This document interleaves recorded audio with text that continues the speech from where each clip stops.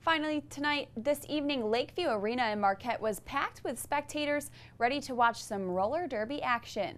Tonight, the Dead River Derby's Superior Sirens took on the Keweenaw Roller Girls for their second home bout of the season.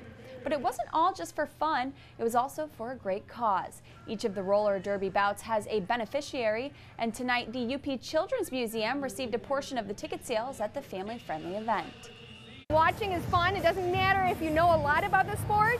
It's an entertaining evening. As you can see, a huge family event. We've got the bouncy house, we've got coloring tables, we've got the food truck in here tonight, and it's raining, so we're hoping that we get a lot of crowd in here to enjoy some roller derby.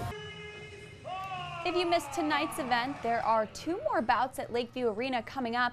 If you want to find out when or how you can join the Dead River Derby as a skater or even a referee, you can head to our website at uppermichigansource.com.